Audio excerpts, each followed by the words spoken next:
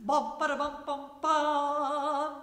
On the 12th day of Christmas, my true love gave to me 12 drummers drumming. Well, ladies and gentlemen, we are almost done. Today is our last video. The number 12 is certainly an important number in the Bible. There were the 12 tribes of Israel, which come from the 12 sons of Jacob. There's also the 12 gates of heaven. And of course, there's the 12 disciples. Now, we covered the disciples in yesterday's video on 11. I'm not sure that there's a good theological connection here to drums. Something about following the beat of a drum. So one of the other interpretations of 12 is that there are 12 theological points in the Apostles' Creed. That is also in the description below. And so that we would follow those points in our lives the same way we would march to the beat of a drummer.